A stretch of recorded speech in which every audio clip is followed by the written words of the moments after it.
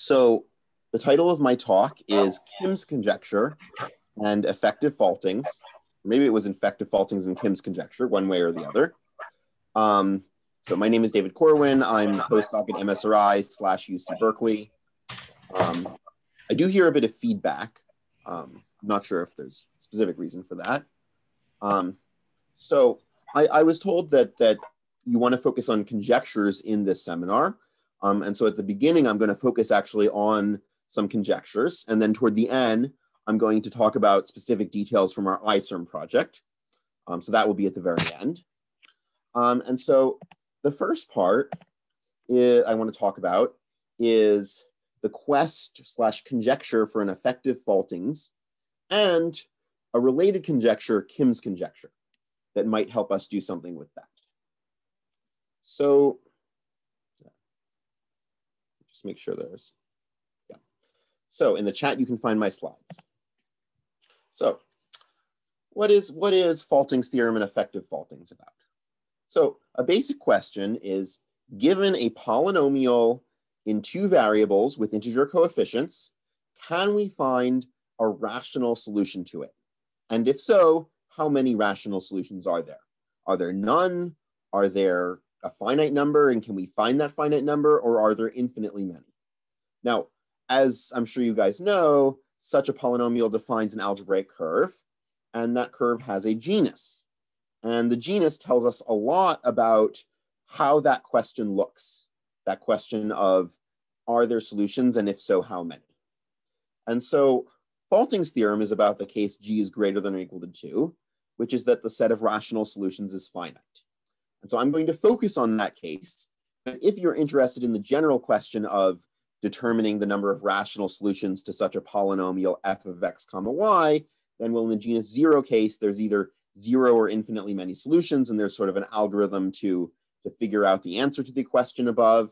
And if g equals 1, well, it's either an elliptic curve, or if there are no points, a torsor under an elliptic curve.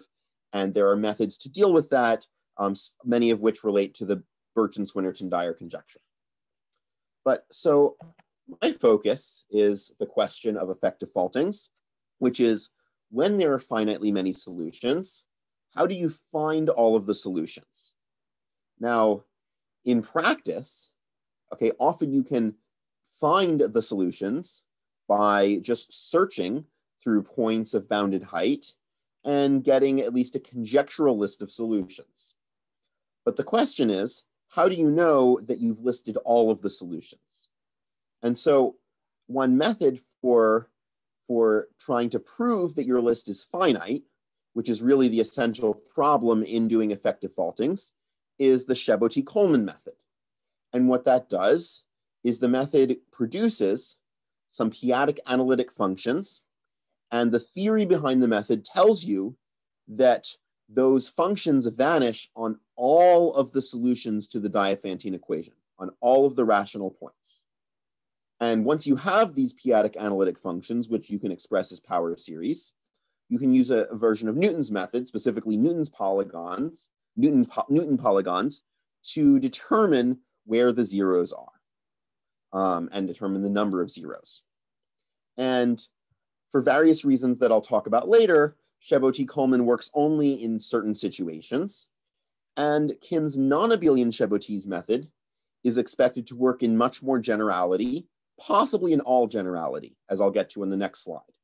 But so the refined problem is finding these p-adic analytic, specifically a specific kind called Coleman functions, on the set of p-adic points of the algebraic curve that vanish on the set of rational points, which allows you to prove in many cases that your list of rational points is complete.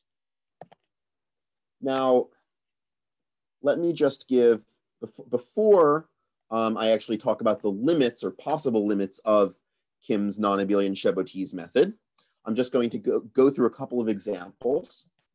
So, simpler example is S integral points on P1 minus 3 points.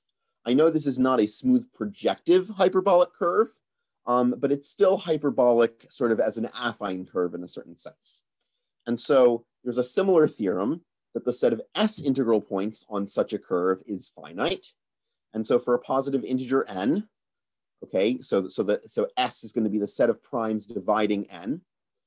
We may ask about the z adjoin 1 over n points on P1 minus 3 points. Now, this is the same as asking about pairs of S units x and y. That means that the numerator and denominator of x and y in lowest terms are divisible only by primes dividing n, and such that x plus y equals 1. And this was the first case in which Min-Young Kim developed his method, and it's a good testing ground for more general methods. And so for a very simple example, for capital N equals 2, there are 3 solutions corresponding to x equals 2, negative 1, and 1/2, and y is, of course, 1 minus x. And so Don Cohen and Wevers back in 2013 found the following function, which is written in terms of what are called polylogarithms. If you want to know more about them, you can look them up. I don't have time to get into them, but there's p-adic versions of polylogarithms. They give you p-adic analytic functions. And so the following function, written in terms of p-adic polylogarithms, vanishes on the set of integral points as long as p is not 2. And it was verified using the Newton's method, using the Newton polygon method, that for p is 5 or 7, this function has only those 3 zeros. I think actually it might have been verified for p equals 3 as well. But I definitely know it was verified for p equals 5 and 7 because I used that in some later work. Okay, so that's one example. Here's another example in which the method was used to prove that a given list of solutions was actually the complete list. And this is sort of a more spectacular example because it was really something that people did not know how to do using previous methods. And so this was for the modular curve, the split Cartan modular curve of 13.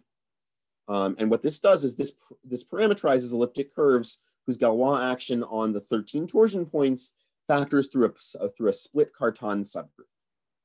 Now, it turns out that just to give you something concrete, you can write this curve using the homogeneous equation listed above, and you can check if you'd like that the 7 points listed there are indeed solutions to that homogeneous equation. Okay, that's just a matter of a finite amount of computation. The question is, of course, showing that that is the set of all of the rational points. And this is what was done by Balakrishnan, Dogra, Muller, Tautman, and Funk in a seminal paper that really showed how powerful the Chabot-Kim method was.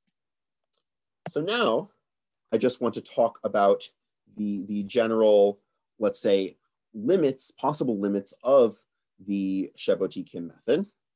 So what it does is for a positive integer n, and the idea is that you want to let n get arbitrarily large, or let n get sufficiently large is a better way to say it.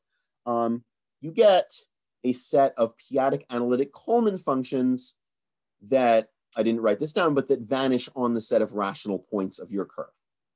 And there's some conjectures on Galois cohomology that at least show that for sufficiently large n, you get at least one non-zero function. And a basic fact about Coleman functions is that they always have finitely many zeros, at least finitely many zeros on a compact set. And if your curve is projective, then the set of p-adic points is compact.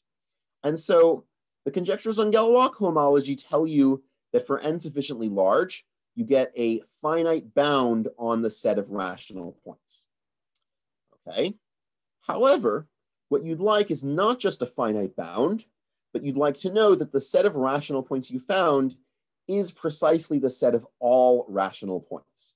And so, for example, if one had found a function for the split Cartan of 13, this is not what happened, but just to illustrate the point, if you had found a function that by Newton's method has 9 zeros, well, then you would know that there are at most 9 rational points, but you wouldn't necessarily know for sure that there aren't 2 other rational points in addition to the 7 that you already listed. And so Kim's conjecture states that, in fact, for n sufficiently large, not only is the set of common zeros of those functions finite, which happens as soon as you have a non-zero Coleman function, but in fact, it's precisely x of q. This is a conjecture from a paper of it's Kim Balakrishnan, Don Cohen Vavers. Hopefully, I'm not forgetting anyone, from 2014. And actually, there's a later refined conjecture, which is a little bit technical, which is asking, in fact, that the scheme of common zeros is precisely x of q. In other words, none of the function, there's no common multiple root of the functions, which has to do with the issues of p-adic approximation. Technically, if a p-adic analytic function has a double root in some p-adic disk, then you can't actually verify that it has only a double root. You can only verify that it has at most two roots in that disk. So that's a slight technical issue. Now for n equals 1, this is classical Chabot's method. So really making n larger and larger is going further and further away from classical Chabot's method, and ideally becoming more and more powerful. Now, the quadratic Chabot method of Balakrishnan et al. Computes at least part of this set of functions for the case n equals 2. And this has been very successful, in particular for the split Cartan modular curve of 13 mentioned in the previous slide. But in theory, there are, I mean, not just in theory, one can write down curves for which quadratic Chabot does not apply. On the other hand, Kim's conjecture would tell you that in theory, for sufficiently large n, non-abelian Chabot's method is going to give you an effective Faltings. And so I'm currently involved in work with Don Cohen and Vavers trying to sort of develop a method that would apply to all positive integers n. And we're working on like specific case for n equals 3 right now. Great. So now that I've sort of told you the lay of the land, what the conjectures are and what the hope is for effective Faltings, which just to remind you is up here, I'm going to actually tell you where these p-adic analytic functions come from. Okay, until now I've just told you that there is some method for writing down such p-adic analytic functions. Now I'm going to tell you where they come from. So first I'm going to go over classical Chabot's method. And the history is that Faltings' theorem was originally a conjecture. It was a conjecture in roughly 1922 that x of q is finite if x is I should say, smooth projective algebraic curve of genus at least 2. And the first proof of this, at least in a number of cases, was by Chabot using the following method. So you embed x into an abelian variety, J, generally it's Jacobian, and you consider the following diagram. Here you have the rational points of x and of J, as well as the p-adic points of x and of J. And J, of course, has an abelian group structure. And the Mordell-Weil theorem states that the set of rational points of J is a finitely generated abelian group. On the other hand, a J of QP, well, it has an abelian group structure, but it also actually has a p-adic manifold structure. And the long and short of that is that J of QP is, up to some torsion, a lattice in a finite dimensional QP vector space. Okay, up to some finite torsion, it's essentially going to be ZP to the G, where G is the dimension of J as an algebraic variety. Now, if R denotes the Mordell-Weil rank, then when R is less than G, Chabot shows that the intersection of x of QP and J of Q inside J of QP is in fact finite. And when I said earlier that Chabot's method applies only to certain curves x, it's really this R less than G condition that makes it not apply to all possible curves. Now, Chabot's method was originally a method in the 1940s for proving that the set of rational solutions was finite. Coleman shows how in the situation R is less than G, you can actually use Chabot's method to explicitly find a p-adic analytic function on the set of p-adic points that vanishes on the set of rational points. And using the idea that I mentioned before, that allows you in some cases to provably find the set of rational points. And so more specifically, Coleman defines a notion of p-adic integration. And if you have an algebraic differential form, you can take a p-adic integral between any two p-adic points on the curve, or more generally on the Jacobian. I should note that this does not depend on a path between B and P. And if you have such a function defined by an algebraic differential form, you can pull back to x of qp to get an analytic function on x of qp. And let's see. And so what I guess I didn't write this correctly, but what you do is if R is less than G, then the bottom vertical arrow from J of Q to J of QP has image contained in a proper subspace. And the idea is that an algebraic differential form is a functional on Li of JQP.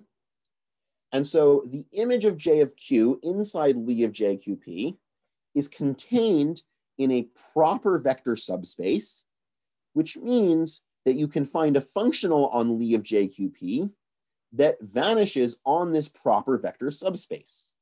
And so what you do is you take an algebraic differential form omega that vanishes on this proper vector subspace. Okay.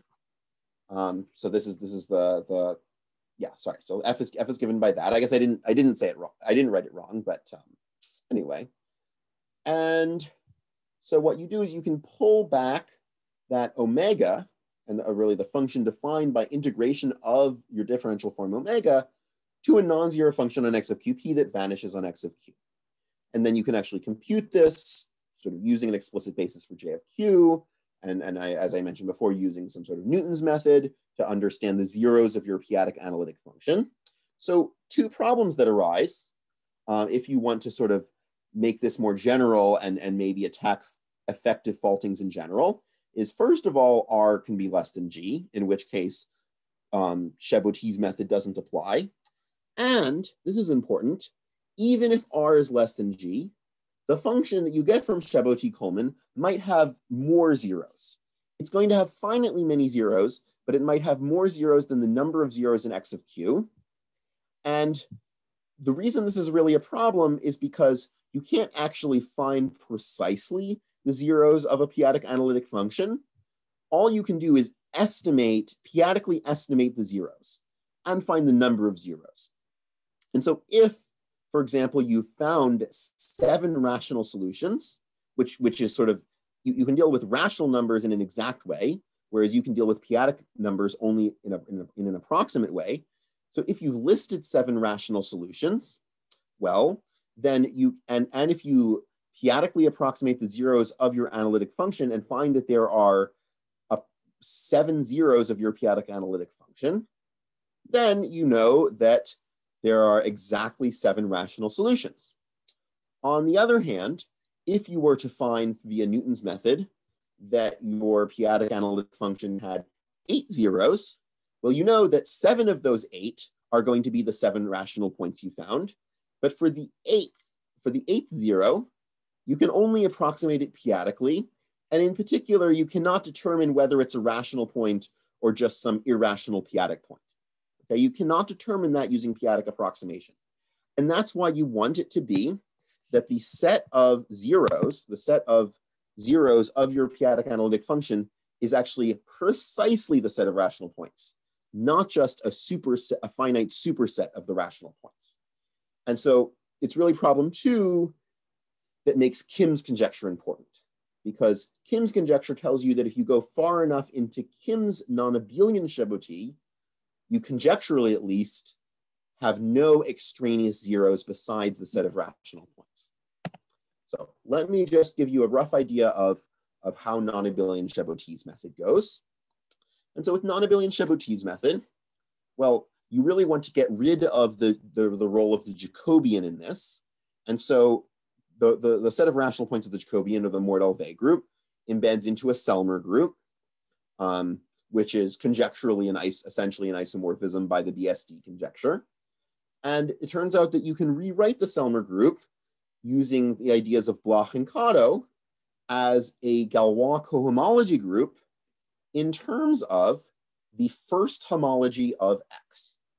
Now, first homology is the abelianization of the fundamental group.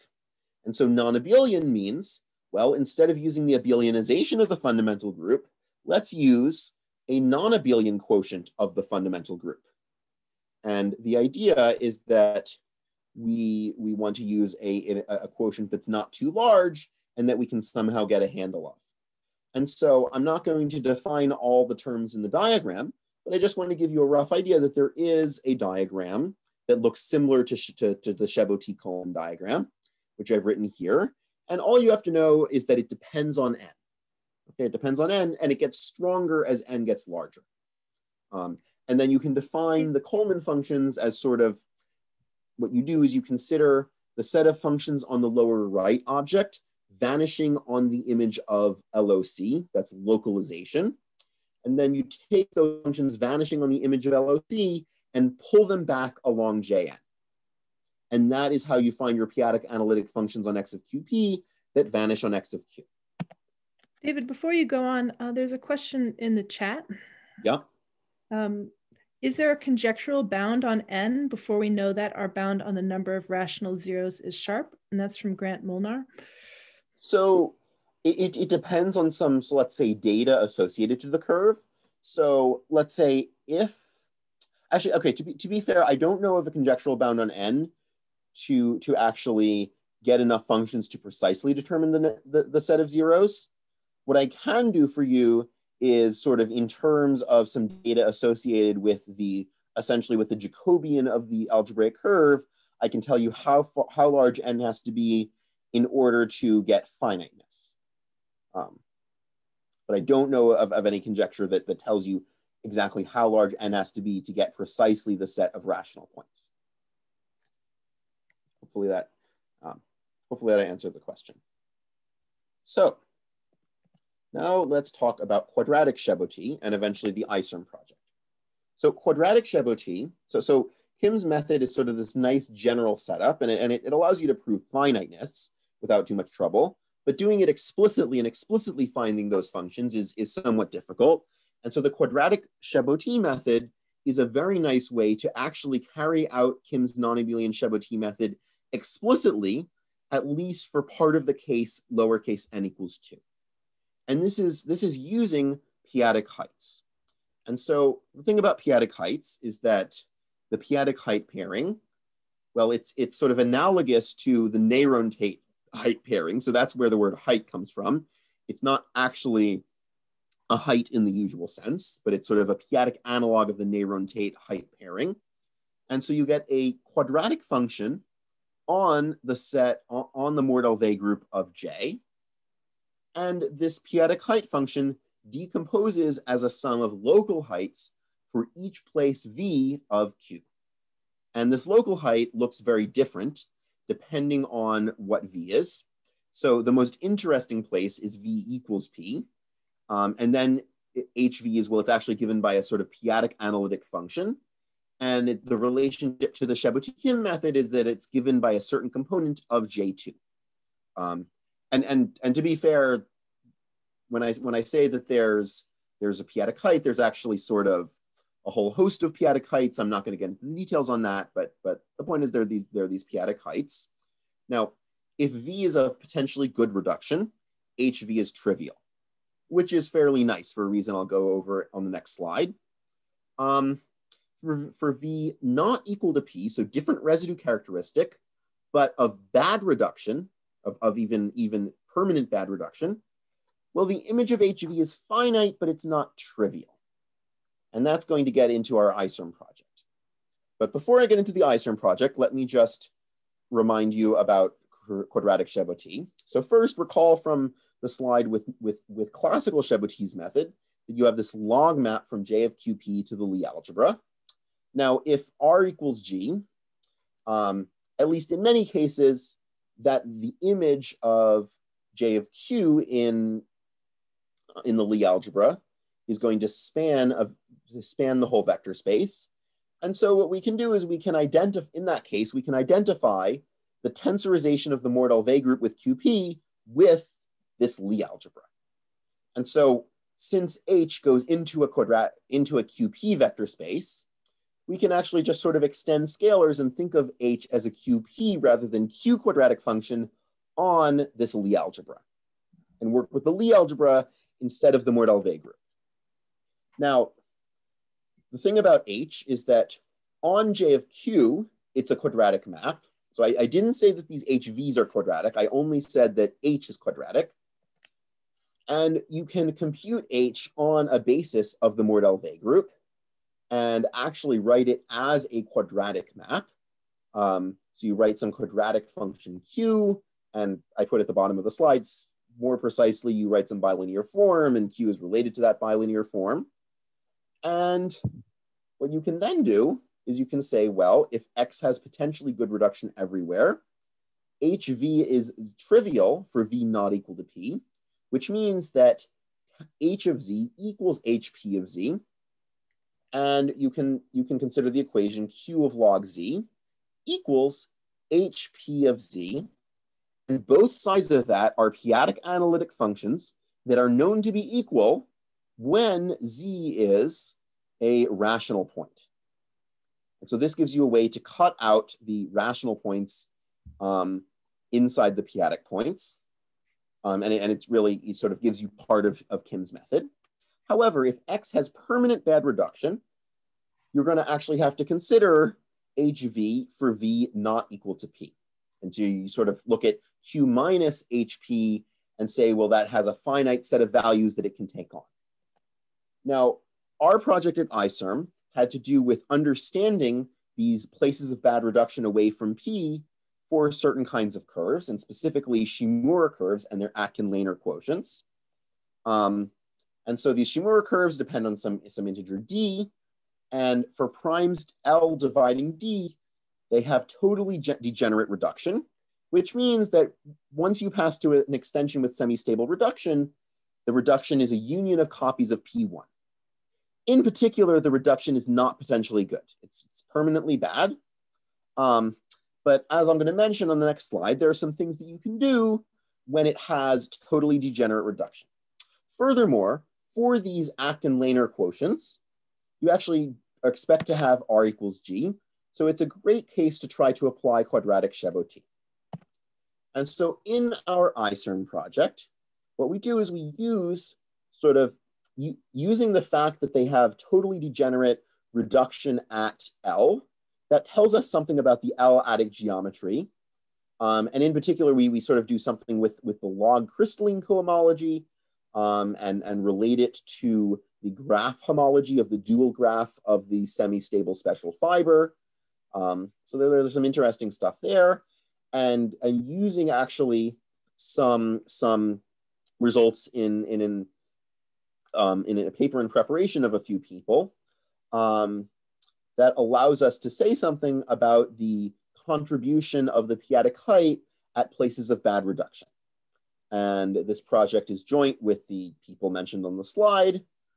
And that's it. Thank you very much. Feel free to ask questions. Thank you, David. That was a wonderful talk.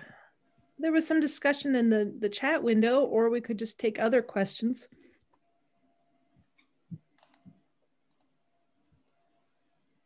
Well, so in terms of Grant Molnar's question, when it says the bound is eventually sharp, I mean, Kim's conjecture is that for n sufficiently large, you get precisely the set of rational points as you intersect over all the Coleman functions, yes, but I don't think Kim's conjecture tells you which lowercase n you expect to need, just some sufficiently large lowercase n.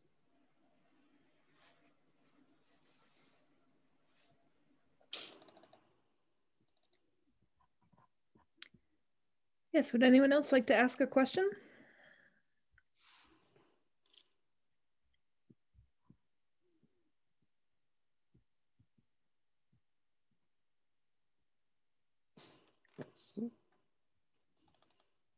Well, there's a question from... I should say I do have some thoughts, which is... Could you just read the question once? Yes. So the question is, do you have any thoughts on what n is good enough in terms of data from the curve you are working with? Okay, so let me just say I have some thoughts, not based on my ICERM project, but based on some of my other work with Don Cohn and Wevers. And so what we were actually doing is we were trying to verify cases of Kim's conjecture in the case of P1 minus 3 points. And well, what happens is once you do the step once and you get for some lowercase n, and you get some function. And that function has finitely many zeros. And so you sort of list what the zeros are, and you might have some zeros beyond the set of in this case, S integral points. And then you get another function. And you don't actually have to apply Newton's method to the new function. All you have to do is show that the new function does not vanish at any of the extraneous zeros of the previous function. And so Kim's conjecture is true unless somehow the next function accidentally happens to vanish at one of these points. And so the conjecture is sort of expected to be true unless some p-adic analytic function just happens to vanish at a point where it has no good reason to. And so the conjecture is sort of saying that you know, a function should not, it's got some network error, it's saying that the function should not vanish at a point unless it has a good reason to. And so in some sense, maybe you would expect that sort of once you get a function that gives you finiteness, that the next function you get after that is going to give you precisely the set of rational points. That's what I don't, you know, it could be false in some special cases, but in general, I would expect something like that. It almost has a probability 1 of being true. I don't know how it compares to Mordell-Weiss sieving, but I know a common method is sort of to use Chabotichim in conjunction with Mordell-Weiss sieving. Mm-hmm. Yeah, so there's a question, any ideas on how that compares to Mordell-Weiss sieving? Well, great, David. Thank you so much for this talk. And we'll meet again in 2 weeks for the talks of Padma Srinivasan and Manami Roy. And I hope you all have a wonderful American Thanksgiving. Okay, thank you.